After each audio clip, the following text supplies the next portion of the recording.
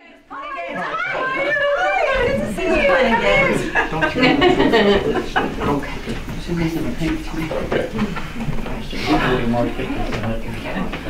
right, welcome everyone. I'm Liz Fuller, President of the Southport Historical Society. I want to welcome you. This is the first night of our 3-day celebration of the life and work of Art Newton.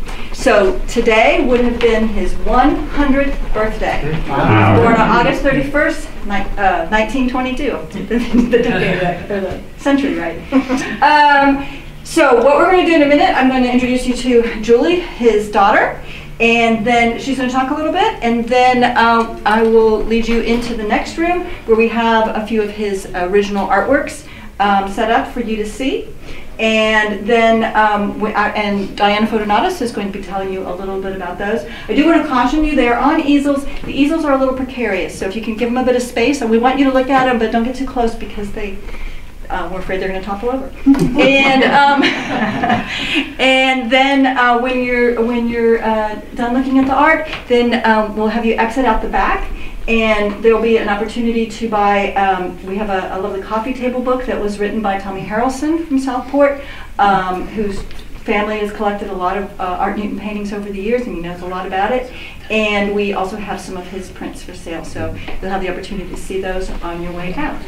So now I would like to introduce Art Newton's youngest daughter, Juli Newton. Hi, Julie. Hi. Thank you so much for coming out tonight. Welcome to the oldest home in Southport. And I'm sure that's why you're here, just to come into the oldest house in Southport. But my family lived here for a brief handful, maybe 10 years at the most. And that's what I wanted to talk about tonight. So when Dad came back from New York, you know, he had been up there studying, and they had their first son, and he didn't want to raise a child in New York. He wanted to come back to Southport where he was raised. So he brought his family back down here and started a studio and did what he could to make a living with his photography and painting and whatever he could come up with. They built a house on Cape Fear Drive, which is just a couple miles down the road, with a dark room that my mother just loved that house and talked about how wonderful that house was. But about 3 years after they bought that house, this house became available for rent. And Dad said, we have to move down there to the big house. So I remember Mom saying, she loved the house on Cape Fear Drive. It was the happiest she ever was until Dad had to live on the waterfront in that drafty old house with 7 fireplaces. So that's what her stories. But of course, this is how it looked when we lived here. This was like in probably 58 was when they moved in here, and it looked pretty weathered in those days. There were 4 bedrooms stacked up this way. It was all very small, and you know, it's a lot different now. They've added some extra rooms on in there, and they've changed things around. He had what I thought a long time was his studio was up on the 3rd floor, and a family, my cousin told me, no, it wasn't his studio, that's where he had his dark room. So the panel behind you back there is a lot of the portraits that he took. He would model, he would use the family, all the children. These are my brothers and sisters. And he did a lot of pictures for them that would be in the newspaper, and they were picked up in papers, and he had little captions to go with them, but he would develop his own pictures. When they moved here, and Mom said they paid $70 a month rent, and they could hardly make that. At that time, he was giving art lessons and charging about $2 an hour for private art lessons, and he was selling his paintings, but you know, I guess it was still really hard to make ends meet back in those days. But when they moved in here, my oldest brother was 8, my next brother was 5, and my sister was almost 2 when they moved in here. So over the next few years, they raised their family and built their business and lived here, and he did his work upstairs with the paintings, with the pictures. He did a lot of his painting right down here. He set up the easel down here in the living room. My cousin remembers we came to visit one summer when he was working on the big one that was commissioned for the city hall, and it was right there in the living room where he did a lot of that. But he loved his house on the river, and this is where he lived. And My sister died here when she was just almost 5 years old. She had leukemia, but she died here in the house. And then 2 years later, I was born here. I don't really have many memories of living here because my father died when I was 10 months old. And a couple of years later, I guess they decided to sell the house and we had to move, but we only moved to the other corner. So I grew up on this block my whole life, and I'm just thrilled that you are here, and it's the dream come true to get to come back into my old homestead and tell the story of the way it was when we were here, even though I don't really remember. They don't know what happened. It's kind of a mystery. But he was too young, but he left a lot of works behind, and I'm so glad he captured the heart of Southport that he loved, so that we'll always know what it was like. Absolutely. Okay, so Did you and your siblings have his gift, his talent? With A little painting bit. and My oldest brother went to art school and he did some painting, and my other brother Dana did some painting. I think my talents, I never wanted to put a paintbrush, you can't compare with that, but I like to take videos and write, and so I have talents, they're just different.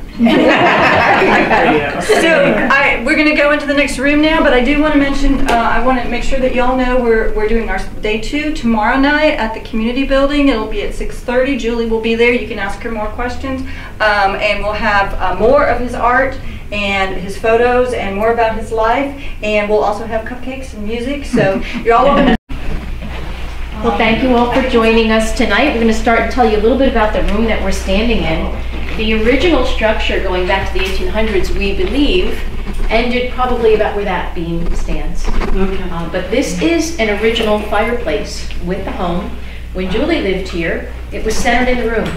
So you had 360 access to it. And an interesting thing, there's a neat little trap door up there, but we think back in the day that probably was a window. And all throughout the room, you're going to see various works of art. These are Art's Originals. In the corner right there is an unsigned, unfinished portrait of Valley. That's Julie's mom. They met at one of his art shows, believe it or not, and he took her to lunch and proposed. She was not too eager and quick to say yes. He had to wear her down, but he did. She eventually said yes. They lived quite happily ever after. And this portrait here, to my right, is Star. That is the daughter that passed of childhood leukemia. She was just prior to her 5th birthday. She passed in 1961. I think she was 2 when they moved into this house, and of course there were 2 older brothers who preceded her. Now this picture to my left, that one is on the banks of the Cape Fear River. It was done in 1959. And that's the view right outside this house. And when you come up close to look, and just please again, just to reiterate Liz's point, the easels are a little wobbly, just please be cautious. That's Valley, that who's sitting out on the dock. So these are real, this one really depicts everything that was near and dear to him, his wife and the Cape Fear. That far picture, that is Old Baldy, one of his favorite subjects. We have prints outside of some of his other paintings and of Old Baldy. And right there, as you go into the next room, that's the Hardy Shrimp House that was done in 1954, right before Hurricane Hazel. It was destroyed in Hurricane Hazel, and as most of you know, most of those shrimp boats that all lined up there, a lot of them landed down on Moore Street. And Julie also talked to us about the Southport Harbor, that portrait that was commissioned by the city. That's the one in the far in the room. It was done in 1960. The original was 4 by 5 feet. So at that time, it was Valley's favorite. After Art's passing, her eldest son, John, painted a replacement, and he got the original back for his mom. So those are the art pieces that we have here. Any questions? Wonderful. Well, please feel it. Yeah. I'm sorry. No. Do you know how Star got her name? Oh, absolutely. She was named after a passing ship. And actually, in the far corner, there's a small photo that this was actually painted from. Well, feel free, please, take a look at all the art.